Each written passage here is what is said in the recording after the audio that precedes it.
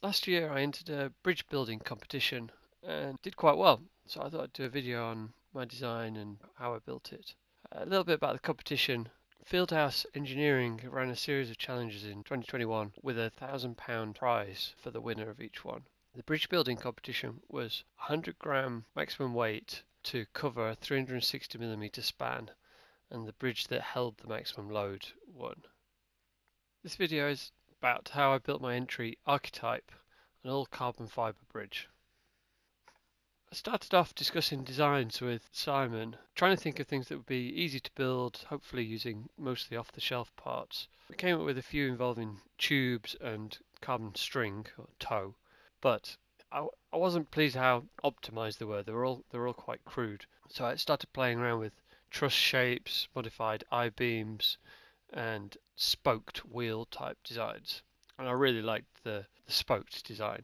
It's incredibly materially efficient. The finite element simulation and hand calcs showed that it could take many tons of force, much higher than any aluminium or metal bridge could. Here's the materials I'd be working with. I've got some slow and fast cure epoxy resin, some unidirectional carbon fibre fabric, and some carbon tow. It's worth saying a bit about costs here. Carbon fibre is traditionally very expensive, and I did see a lot of places it was £500 a kilogram, but with a bit of shopping around I managed to find places that the tape and the epoxy together came to £100 a kilogram, which is still quite a lot, but given the bridge only weighs 100 grams, I expected I'd only need about £30 worth of material to go into it, what with the wastage inevitable of mixing pots and cutting things off. The reason for the slow and fast cure resin is because the working life can change quite a bit, as well as the cure time for the different hardness. So slow cure will give you longer working time, but it'll take much longer to harden. The slower cures tend to be stronger, so it's better to use the slow cure when you can. Now, unfortunately, I spent too long in the design phase and didn't quite leave myself enough time for the number of cure cycles I was going to have to go through. But at the same time, I knew some of the assembly jobs were quite fiddly and would take quite a while, so I'd need a long pot life. So I needed to do something to speed things up, but we'll come to that. The plan for the build was to CNC a mold out of HDPE to form the arches, the main arches of the bridge, and then use a lacing jig to hold those arches in position with some 3D prints and some wood while I wrapped the tension elements around it. It's quite a bit of new process here for me. I've used metal tools before with composites in work, but I've not used plastic ones. I was hoping the plastic would help the epoxy release better. And I've not done open mold tensile elements before. I've normally done things that are squashed with a vacuum or within a closed tool. So I wasn't quite sure how that would work, but I found some papers online that suggested it worked okay, and it seemed much easier than any other way of assembling it. Here's the bit of plastic I was going to use for the mould. It's a bit of a funky shape. It's an offcut from Deadlock robot build, and I thought the arches would only just fit on it. So from this photo, modelled it up in CAD and used that to position the mould exactly where I needed it on the work in Fusion. Here's the tool paths in Fusion. Because the arches are quite slender, the channel to form them is quite narrow, so it's a lot of machining with a small cutter.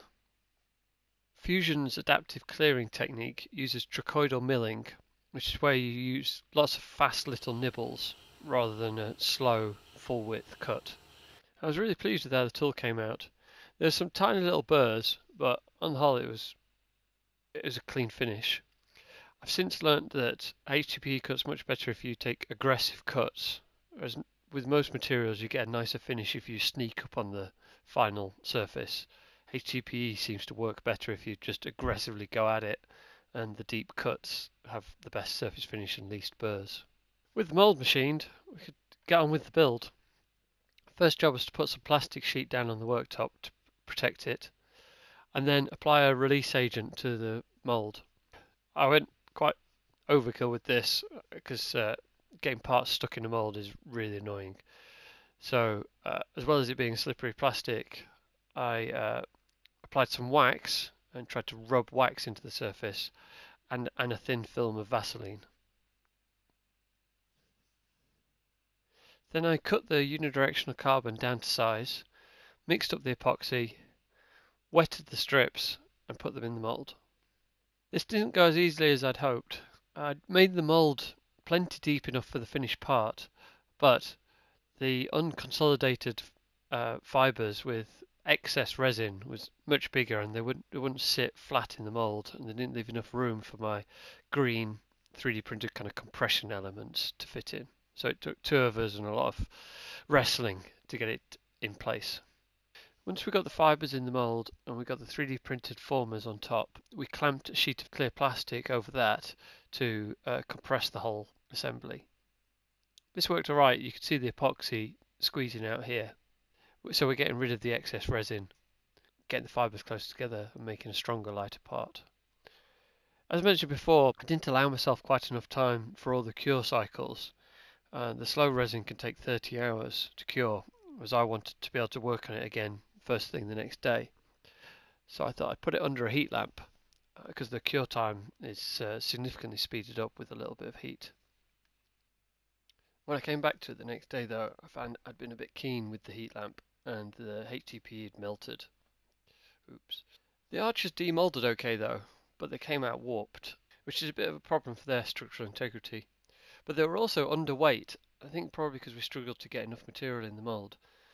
So to try and fix both, I decided to add extra wraps of carbon fibre tow in alternating left-hand and right-hand helixes, and then compress them with heat shrink and clamp them flat for curing.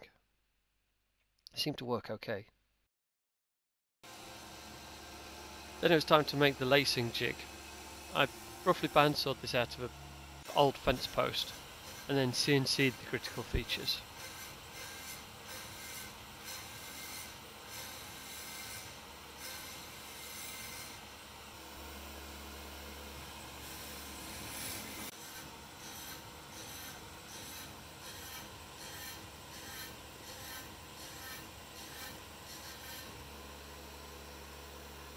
I was really pleased with how the jig came out. It worked great for aligning the arches ready for the lacing. For lacing the tension elements, I made up some rope by twisting together the right number of strands of carbon tow and then fed them around the jig. I was quite worried about the lacing as uneven tension would lead to premature failure, but it was quite easy with the jig to keep plucking the different strings until they were all even tension. Threading the bracing was much the same process, although I made a bit of a mistake really because the bridge came out quite underweight, and with the warped arches I should have done extra bracing. For wetting out the lacing and bracing, I mixed up some epoxy, brushed it on and then smeared it with my fingers to make sure it was fully impregnated. And this is how it came off the jig. A little bit furry, but on the whole well wetted out and intact. The last step was to sand the ends of the arches flat, make some little feet and glue them on. And here's the finished bridge. And here's how it did at the competition. Archetype by Mark Millers. Time to snap the archetype.